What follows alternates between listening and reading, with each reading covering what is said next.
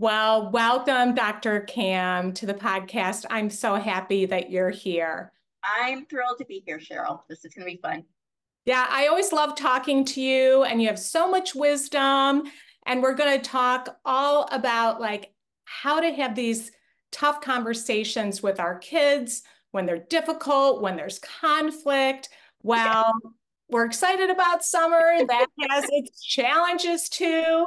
So you are considered the teen translator. Mm-hmm. So Yep. how did you come upon, fall in to becoming the teen translator? It's one of those paths that go all over the place, but I'd always wanted to do psychology. And when I was getting my PhD, I taught a class in adolescent psychology. And I had all these parents, because I taught an evening class, I had parents coming to me saying, "Oh my gosh, what you're teaching us in this class is completely changing our relationship with our own kids." I'm like, why don't people know this stuff? This is crazy. And I mean, I had my challenges as a teen as well. And it just, as people started learning that I knew stuff about teenagers, they started to ask me questions all the time. And I was like, I need to just do this as a living. And so that it kind of just fell into that. And it's weird because I think you kind of get this calling, and your story might be very similar, where I don't know why. Like, this is just what I kept getting steered towards. I love talking about it. I love working with teenagers. I love everything about it. And it's like, it is what it is. I think that's what I'm supposed to be. Yes, I feel the same way. I mean, part of it came out of my own challenges and struggles with my oldest, and I didn't know what I was doing when she was in middle school and having lots of conflict, not wanting to go to school. And I went on my own journey, and that led to doing, similar things. But I love how you were talking about things that parents weren't hearing. Correct. And what do you think some of the things were that they weren't hearing that you were sharing? It's the same thing that people are not hearing now. If we have this idea of what adolescence is going to be like, and it's not good. We don't paint a pretty picture for adolescence. And I've seen people with newborns going, "Oh, I'm going to appreciate this now because once they're a teen, it's all going to." And this is really frustrating because the more I start learning about adolescence, it is a different phase. They do see the world differently. They are learning a lot of the emotion regulation skills and the problem solving skills and decision making. So they're not great at it yet. But when we get past that layer, they're freaking amazing. They Yeah. are so passionate. They're becoming their own selves. They're learning their own opinions and forming their opinions and just becoming these incredible human beings. And what happens though is because we expect it to be bad, we misread a lot of their behavior as difficult. We respond to it as though it's difficult. And then we end up having a relationship that's absolutely opposite of what they're craving and we're craving. And we as parents end up pushing them away and creating a lot of this disconnect, but we blame it on our teens because we were expecting it. And so when we understand that and when we change the way that we perceive adolescence and we approach it, it doesn't have to be this dramatic, chaotic period of time when you're disconnected. It just doesn't. And so that's what I keep trying to explain to people is once we understand what they're going through and how they view the world, we can adapt how we approach them and it changes it all. Woohoo! I feel like I know. I'm like, oh, that is so good. I'm just sitting here thinking, gosh, our parents, I think there was a whole other set of challenges in the way that we were raised. I'm curious, what are your thoughts on how this has come about? Because I don't think that my mom was as plugged into me as we are with our kids today. And I don't even know how many expectations there were put upon me. She wasn't seeing my grades. There just wasn't the amount of pressure. Now, I don't know if that was just me. What do you think about that? Do you think that it's more the way that we're leaning now? I very much agree with you. The thing that I see, and it's interesting to me when people, I hear this all the time, teenagers today, what's up with the youth? And I'm going, they're not changed. They're the same we were. They're growing up in a different world and they're responding in a different way. And if we're going to look at anybody, it's how they're being raised or educated or anything else, because that's the environment. And I'm not pointing blame at anyone. I'm saying the world is very, very different than it was when we were growing up. And you're absolutely right. The amount of expectations and pressures and the speed of it in the consistency of it, the consistency of it, it never lets up. And these kids are still trying to navigate the same things we had to navigate, but with a lot more pressure and speed. And they're not coping well. We're not coping well as parents either. So we're pushed so far. And so our ability and our patience is at its last straw. We're comparing ourselves on social media just as much, if not more so than our kids, which is setting our expectations for ourselves and our kids. And so this pressure rolls down. And I will say, being able to see our kids' grades is probably one of the worst inventions for education ever, because it has removed the ownership from the kids and put it on the parents. And that is not teaching kids anything and is creating a lot of conflicts between kids and parents. I agree. I agree. And so much anxiety and pressure and nagging and Terrible. yeah. Yeah. And then we're writing them. I'm so glad my mom couldn't see my grades. Well, because it changes all the time too. And it's like, It there's does. so much we don't understand about it. And when my child, and I'm not saying my child's a straight A student because she's not, but when my child, and she's 18, as she has taken ownership of her grades, and she's learned to take ownership by not doing so great in some classes. And when I see her take ownership, that's when she's so motivated. I don't have to nag her to do her stuff Mhm. because she's doing it for her, not for me. And that changes everything. And now when she goes off to college, I trust her and know that she's got the skills and the motivation and everything she needs to succeed there, because she's not dependent on me at all. Yeah, she's not depending upon you to try and make her, No, get her not at motivated. all. Not at all.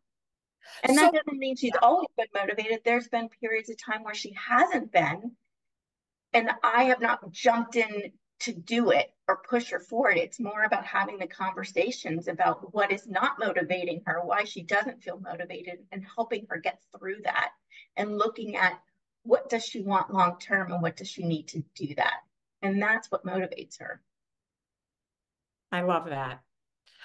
So, what do you think the message is that we need to remind ourselves of as moms are and caregivers are listening to this? That our job is not to mold or fix or change our kids. Our job is to be the best parent we can be for who our kids already are. They are not something that we create. They are their own individual, unique person. And we need to kind of separate that. I think a lot of times as parents, we put a lot of pressure on ourselves to say our kids are a reflection or an extension of us. They are neither of those things. They are they're our responsibility to care for them. It's our job to make sure that they feel loved and cherished and supported and valued and heard. We are not there to make them be or do the things we think they need to do. And when we get out of their way and let them become the fully who they are meant to be, that's when they shine, and that's when they become something we could never have imagined for them. My job is to stay out of my daughter's way and Mhm. just cheer her on as she goes and explores who she is. Mhm. What you're saying, it's so true. Having my kids, I have three that are older now, and the word that's coming to me is trust. Yeah. And when I was not trusting, especially my oldest, trusting her to do something or whatever, fill in the blank. It became this self-fulfilling prophecy. That's the crazy thing about it. As when And yeah, yeah. And when you talk about getting out of the way, you are trusting that she's going to learn, that she's going to grow, and that it's inside of her and she wants to do well. And she believes in herself, which is the biggest thing. She has confidence that she can figure it out. And this is the one thing I see a lack of in a lot of kids these days is there's a lot of anxiety because they don't know or believe they're going to be able to handle whatever comes their way. They're not confident in their ability to do that. And so the only way to create that confidence is to trust that they're going to do their best. And even if they don't succeed at it, even if they fail miserably, that's okay because we're going to get through that. That's fine. There's always going to be things that we don't succeed at. We've got to be okay with that when they're younger and let them know it's okay and let them be able to do it on their own terms and then just help them learn how to get through it. It's yeah, amazing when they have that confidence in themselves. it is. And that the sky is not going to fall. It's not going to be the end of the world. They're going to be okay. Yeah, that's what we have to convince ourselves of. Yes. The thing I think that gets in our way as parents a lot is our own fear. And Yes. I am not saying that a lot of this fear is not there's reason for a lot of this fear. There's definitely things to fear out there. But what I see is we end up reining them in so much because of our fears that we completely stifle their ability. And I talk to a lot of kids that feel caged in. Like Mm-hmm. that's how they describe it. They're caged in, and all they want is to be free. And so they end up being very rebellious. They end up closing off from us. They're counting down the days to get out of the house so they can just be without someone constantly kind of creating. And we do it with the right intent. None of these parents are malicious. They're all loving, caring, wanting the best for their kids. But because of this fear, we end up wrapping them up in bubble wrap a little bit. And they don't learn to take the bumps. They don't learn and trust themselves to be able to do it. They feel fragile. And that's not what we want to send them out feeling. Yes. And that fear, it creates our need to want to control things. Oh, big time. And then they rebel. Oh, yeah. Who wouldn't? They're human beings. Yeah. Human beings do not like to be controlled. End of story. So yes, yes, we So don't want to be controlled. expecting them to not push back when we're controlling, to me, doesn't make any sense at all. Like, how are we expecting them to be humans and develop their own sense of identity if we're telling them what to do, when to do it, how to do it all the time, and then getting mad at them for not doing that? We're creating someone that can't think on their own and is learning that compliance is the best way forward. And I don't want my child by any means not to go out into the world and be compliant. I want her to be respectful.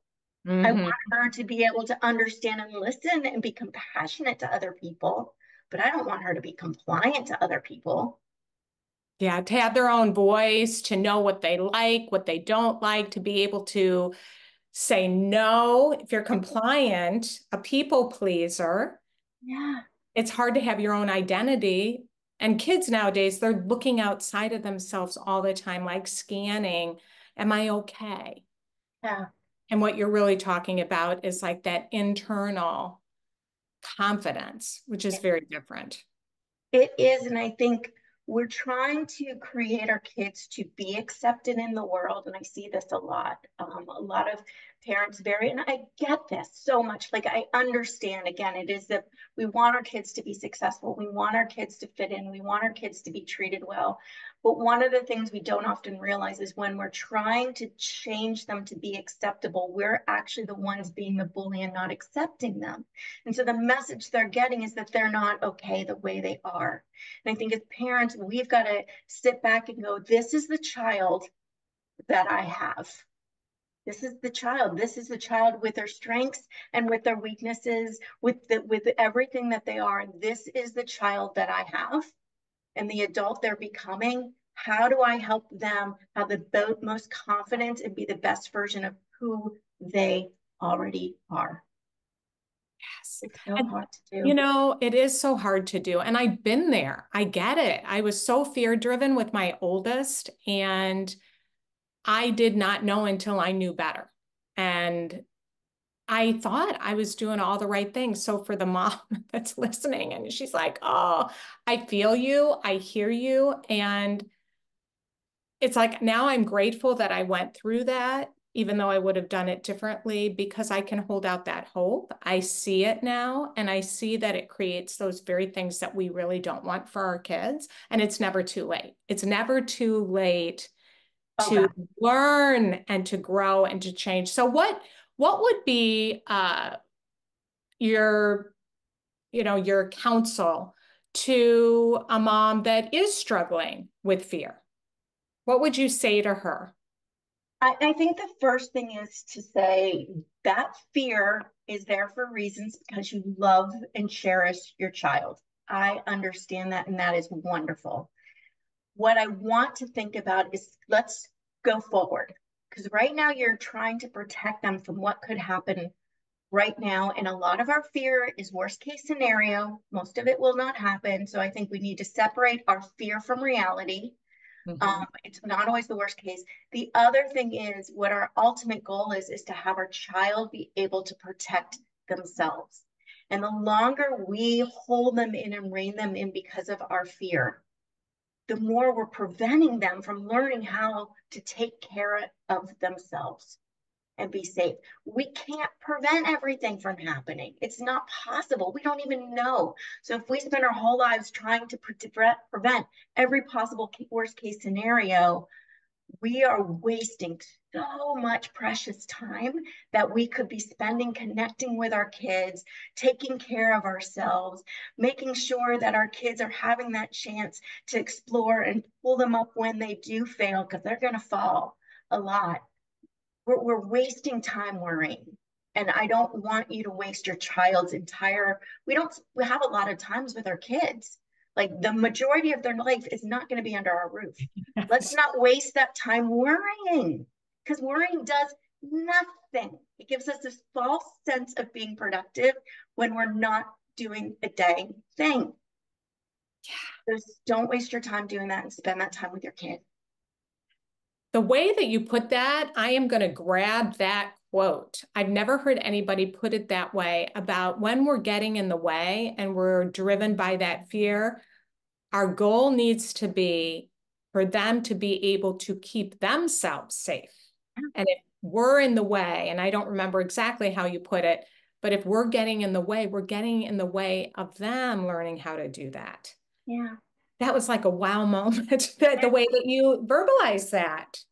Yeah, it's really difficult. But I think when we start switching that view, because we can start going, I am protecting my child by allowing my child to learn how to protect themselves. And the Mhm. only way for them to learn is to make mistakes. That's it. They're not going to learn from us telling them any more than we learn from our parents telling us, right? I'm still learning from my mistakes. That's Yeah, that's the best way to learn. it And is. so to deprive our kids of that opportunity now, it's not fair. It's just not. It's not easy. I am not at all. Oh my God, there's so many times, Cheryl, that I have held my breath going, okay, I'm letting my daughter do this. I got to trust in this experience. I got to trust. I got to trust. And it's terrifying. It is. It is scary. And it's such a good discussion, though, because I think this is something we need to hear over and over again. And every phase of being a parent. My oldest is 33. I mean, there's always, my youngest is 24. There's always new things that crop up. We're still the parent. It just looks very different. And that being able to let go and remembering these things, I don't think that we can hear it enough because we're moms. We love our kids. We do. And I think we just have to refocus that energy. That energy and that love is so essential, but we use it in a ineffective way that pushes our kids away. And Mm. I just want people to think right now, how would you feel right now if your mom was calling you every day, or dad was calling you every day, commenting on how you handled everything, giving you advice on how you should handle everything, showing you what you didn't do right? And you're like, but you don't have your life figured out. Why do you have the right to tell me? Same for us. We don't have our whole life figured out. We do not know better. Sorry, we don't. We just don't. So let your child figure it out and redirect that energy to support them, to love them, to cheer them on, to be there when they need picked up, and to just listen and let them be heard and valued. That's what a parent is supposed to do, not control. Yes. Yes. So how can we begin? We've been doing the whole control thing, and you're talking about cheering them on, about hearing them, about listening. How do we start that? You have a book on, I think you have like 1,000 different ways to say it's Phrases, yeah, the power phrases. yeah. This is great, but what do I actually say? And that was Yes. a lot of things to get you started on every single topic because it is very difficult. But honestly, the best thing that you can do is not say anything, just listen to what they say. And Mm. you will go so far in your relationship with them because they want to feel heard and they want to feel validated. And when they feel heard and validated, and let me be clear, we are not validating that we agree with their decision. We are not validating that we agree with how they're feeling or how they're expressing their feeling. We're validating that they are human and they have the right to feel, and they feel that. And we can't control how they feel. That is not anything that we can change. They're going to feel it. So we're validating that they have value and that their feelings matter. And then we go from there. And so when we hear them out and we listen to them, what we can do is just get curious and help them figure it out. And it's just going, so, like my daughter didn't do well on a test that she thought she would do really well on. Right. And so the question just was, well, what do you think? That sucks, first of all. I know how hard you work, and I bet that's really disappointing to work that hard. She's like, yeah. What do you think went wrong? What do you think didn't happen? Or what do you think you could do differently next time? And so it gets to it, there's no judgment. Mm-hmm. That's the thing.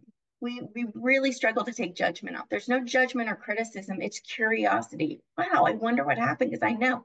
Now, I know that there were ways she could have studied better. Of course, I knew that. That's not for me to say, though. That's for her to figure out and for me to help her learn to figure that out. If she wants my opinion and wants ideas on how to figure out, I am more than willing to do that. And I'll say, I'm here if you want me to help you study or you want to do, I have some ideas on just doing some flashcards or whatever it is. If you want to go old school, I'm here. But what do you think you could do?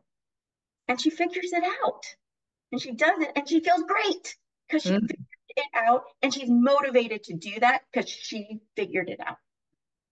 And if you tell them it doesn't work, that's Yeah. usually when you get the pushback. Cheryl, this is my philosophy. If you take a good solution for yourself by saying, I think you should do this, you have now taken that solution off the table. So if you want your child to make a good choice or to make that choice, do not claim it for your own because now that's the last thing they're going to want to do. Why? Not because they're being disrespectful, not because they're being difficult, because it is so important for them to think on their own and be independent and come up with that idea so they feel confident. That's why. Yeah, it's like we rob them of that taking ownership and Yeah. coming with it themselves. Yeah. If we Or change, they, yeah, done, gone. yeah. Or they tweak it. It might look a little different, but it fits better for them. Our suggestions a lot of the time don't work for them. 100%. We're like, that works for us. And often we're solving for our problem in the situation, not their problem, right? So we're solving for, I need to know you're doing your homework, or I need to know this, rather than what is it that's getting in their way of doing their homework. We got to solve for that. Yeah. I remember the first time hearing the phrase unsolicited advice. Mm, And that was so good. That was like one of those bing moments for me. yeah, Like, don't nobody likes give it. unsolicited advice. They're not asking for it, so shut up. Yeah, And I still sometimes come out with something and they'll be like, now they know, Mom, you're giving me unsolicited advice. I'll be like, okay, oh yeah, you're right. You're right. Versus, do you want to know my thoughts? yeah, After they share their feelings, yep. would you That's like to terrific. know? Yep. And I, yeah. I think what's hard is we as parents often feel like we have the right to give them advice. Um, and or we're doing it because we want to help. We sincerely want to help, and our advice giving is in their best interest. The problem is it's not received that way. It's received as being controlling, even if it's the best advice ever. It's received as that, and it's also received as overstepping their boundaries. So if they say, I don't want to know, and we don't respect that, we're teaching them disrespect of boundaries. Mm-hmm. Mm-hmm. So important. They've got boundaries that we need to respect too, and that's how they learn to respect ours. It is. We're modeling that for them. And then they learn to respect other people's boundaries and they learn to respect themselves if somebody else is crossing over their boundaries. Yeah. They need to know how to protect their own boundaries. And I've talked to a lot of kids who, again, not because their parents are malicious, but they don't have the ability to say no at home.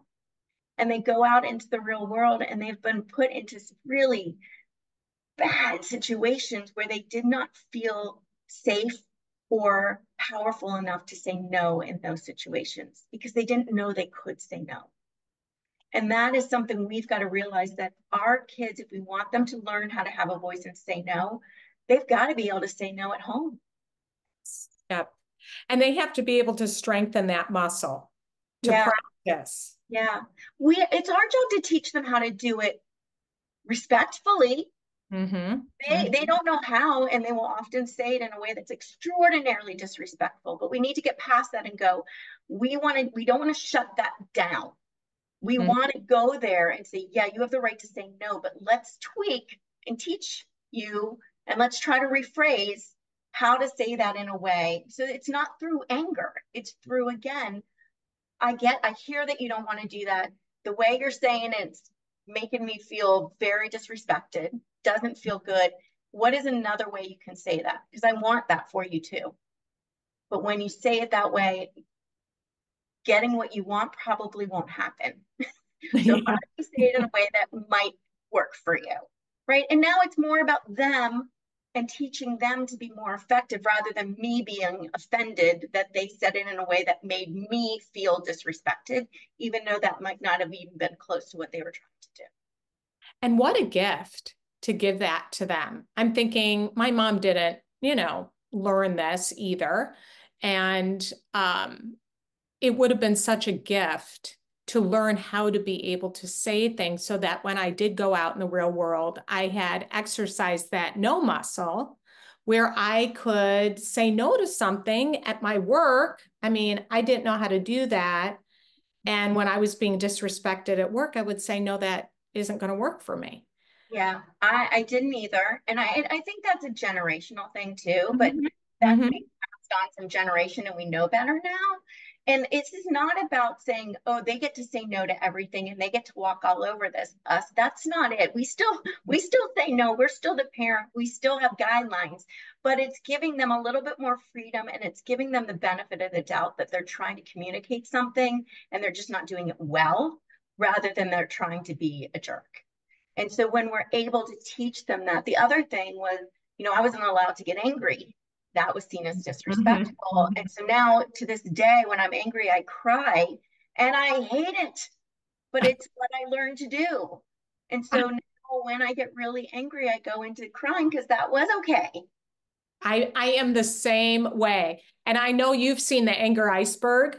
I think there needs to be a sadness iceberg too, because sadness was safe for me. So I would cry. And then I'm like, you know what? I think I'm angry Yes. about this. And that actually propels me to say, okay, what do I need here? Yeah. Maybe something, there's a boundary that's being crossed that I need to say, no, that's not okay. Yeah. And so I'm the same way. I'm very much relating to you. And I really like how you said they haven't learned the skills yet. No. And so they don't know how to handle conflict responsibly. And we're still learning in many ways too. And what a helpful way to reframe. Well, here's the other thing that I want parents to really realize is that they do not have the skills. However, their brain during adolescence is primed to learn these skills. So we always hear the brain's not fully developed till 25. That does not mean at 25 they suddenly have all these skills. That means that during this time up to 25, they are primed to learn these skills. So if we don't give them the opportunity to learn it then, and we wait till 25, now it's even harder for them to learn it.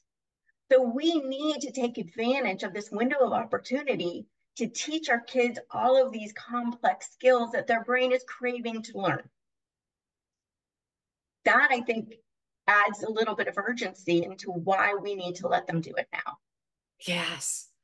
And that's hopeful too. That Very it's not helpful. just like their brain is, it's all disconnected and things aren't, it's like, no, they can learn this now.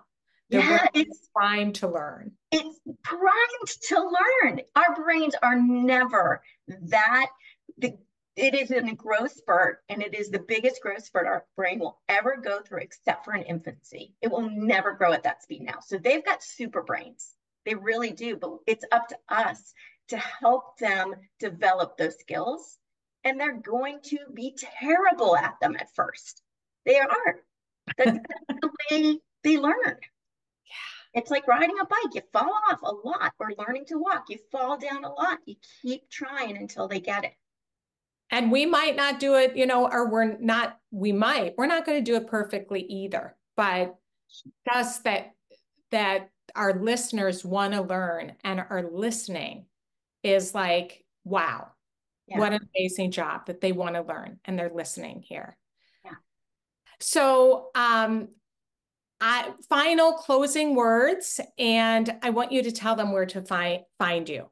Yeah, so easy to find me. It's askdrcam.com, and you can find everything. Or I'm on Instagram at Dr. Cam Caswell, Caswell, and I'll give you that information. And I do daily tips and everything on that on how to help raise your teens. And I think the biggest part is remember that parenting is a skill set. And raising teens is a completely different skill set than raising a young child.